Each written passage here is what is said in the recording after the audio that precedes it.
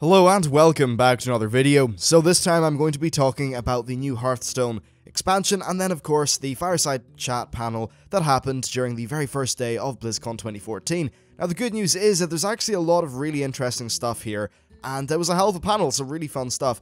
Now there are a whole bunch of cards that have been announced. I'm only going to cover the ones they talked about in the panel though. It seems like Blizzard are letting slip in more cards as the con continues, so I'll do a roundup video of every single new card that we know about at the end of the con, possibly on, I don't know, like Sunday, Monday, or Tuesday.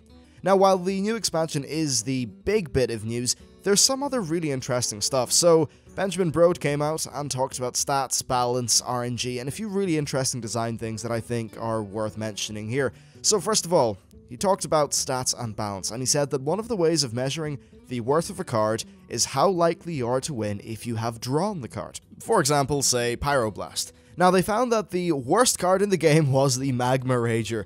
29% of the time it was drawn, the person lost, which is pretty crazy. Interestingly, 47% of Angry Chicken draws led to the game winning, and the Defender of Argus is around 50%, with one of the reasons, behind it being a little bit lower is that you can't always play him optimally. If you can play him though, then the win chance goes up to 52%. So this is all pretty interesting stuff, and of course, while these may sound like small percents, you've got to, imagine that it's over every single card that you draw throughout the game, and then of course you need to take the metagame into account. Now, they actually did talk about how this could be a misconstrued stat with Baron Geddon. When he was drawn, during a period in October, there was a 56% chance to win with him. And now, he was played 70% of the time when drawn, and if he was played, the win chance was 60%. Now, this is a misleading stat because he was only played in a certain kind of deck where he was very strong. So it's interesting just to hear them talk a little bit about balance, and these are a few of the many metrics that they used to determine the worth of cards. Now, he also talked a little bit about the curse of Naxxramas. Apparently, it took an average of 2 attempts for normal bosses and 9 attempts to kill heroic bosses. However, some bosses, like say Kel'Thuzad, took some people like 69 to 70 attempts. I think that was the number that he said. So, yeah, I feel bad for the person who tried to kill Kel'Thuzad 69 times before finally killing him.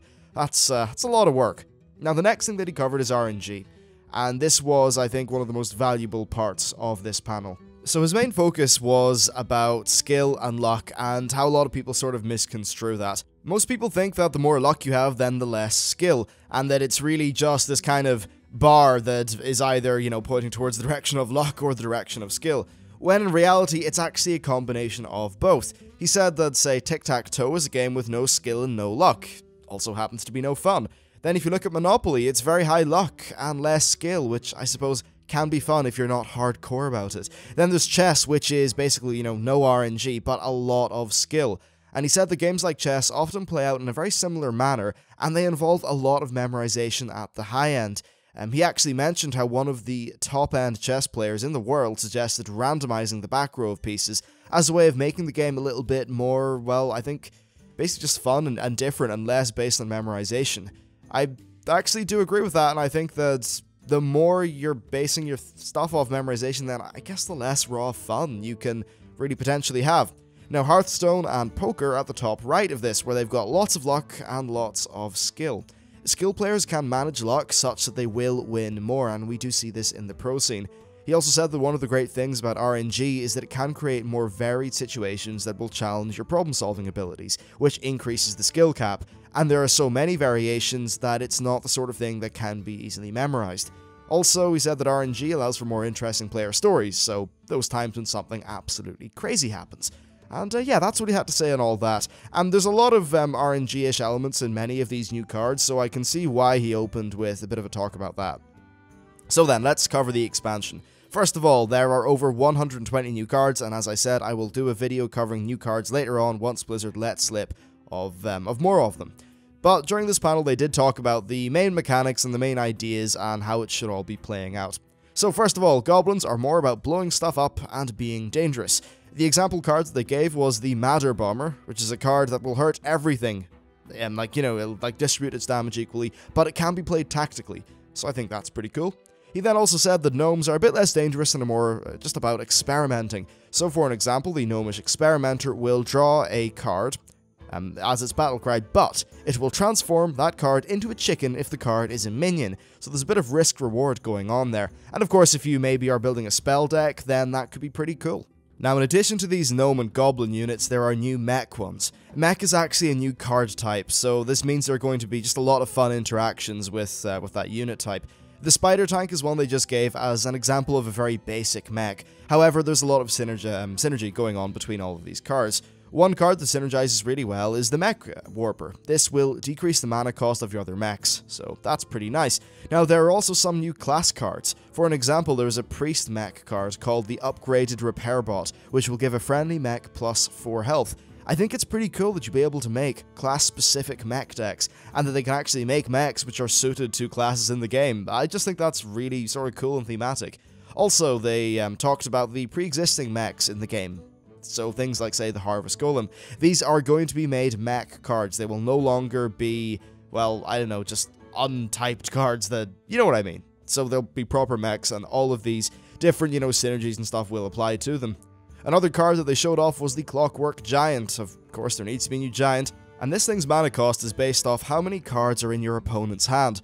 This is pretty cool, and it should be a pretty interesting metagame encounter, according to the guys over at Blizzard, because maybe if there's say a meta play that involves maybe a handlock, where the Warlock has a bunch of cards and then plays them a bit later on, well, something like the Clockwork Giant would actually be a good counter to that. They also showed off one of the new legendaries, the Blingatron 3000. This is pretty cool in that its battle cry actually equips a weapon on both the hand of you and your opponent. Now, this can be used well. Imagine if you're fighting, say, a warrior who's just used an Arcanite Reaper. Well, you could replace that with something crap, using Blingatron, and then get a weapon for yourself. You could also play it at the same time that you play a slime, so that you will destroy whatever weapon your enemy gets. I really like the way that legendaries have often got pros and cons, but that you, of course, have got mechanics which can mitigate the negative effects of the cons. Really cool. Now, another one of the more unique ideas that they had is that these mechs can be piloted. So, there are some mechs which will essentially eject a pilot when they are destroyed. One example of this is the Piloted Shredder. When destroyed, it will summon a random 2-cost minion. Another one is the Piloted Sky Golem. This is similar, just that it will summon a 4-cost minion. And there's a really cool one as well, the Sneed's Shredder. This is, of course, Sneed from the original Deadmines. When killed, it will summon a random legendary card. I just think that is one of the... That's so cool. I think that could lead to some really interesting, crazy matches. So, yeah, really cool.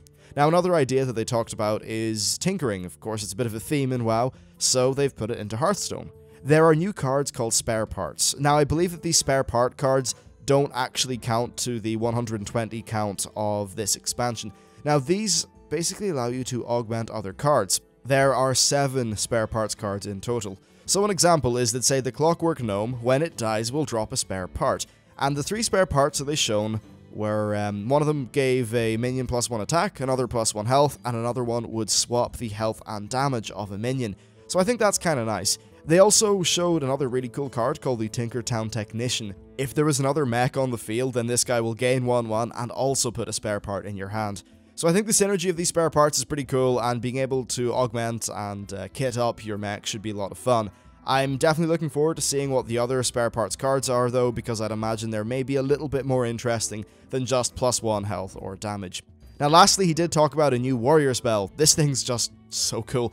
Basically, it does 1 damage to a random minion and then will continue doing this until something dies. Imagine the synergy with some warrior decks. I just think that's it's just a really cool card. So yeah, now, in terms of how you get these cards, well, there's a new kind of card pack. These will cost the same amount as regular Hearthstone packs, and they will have 5 cards with the same rarity distribution. These cards can also be made with Arcane Dust, so any Arcane Dust that you have now can be spent on cards from this expansion whenever it comes out. Which of course is sometime in December, we just don't know exactly when. Now finally, they also talked about the Spectator mode. This is another really awesome thing. This is going to release with the new expansion, and essentially you can spectate by right-clicking, or no, just by regular clicking on the spectate button on your friends list when people are in the game. And this will put you in the same view as your friend. You'll be able to hover over cards and do all that stuff just like you are in the game. Now if you're playing, you can see how many people are watching you, and you can also make games invite only. Finally, you will be able to watch 2 games in the same client, which is going to be great for Hearthstone tournaments.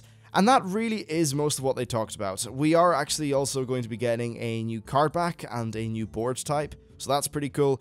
And it sort of seems like there might be a gnomish card back as well.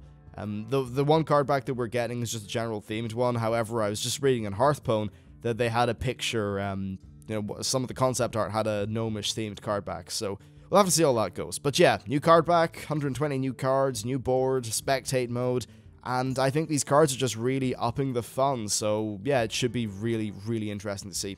Anyway, that's basically it for the Hearthstone coverage of BlizzCon. I will come back and do a full roundup of every single new card that we know about once the con is completely finished. That's it for me. Let me know what you think about this expansion. Thanks for watching, and I'll see you next time.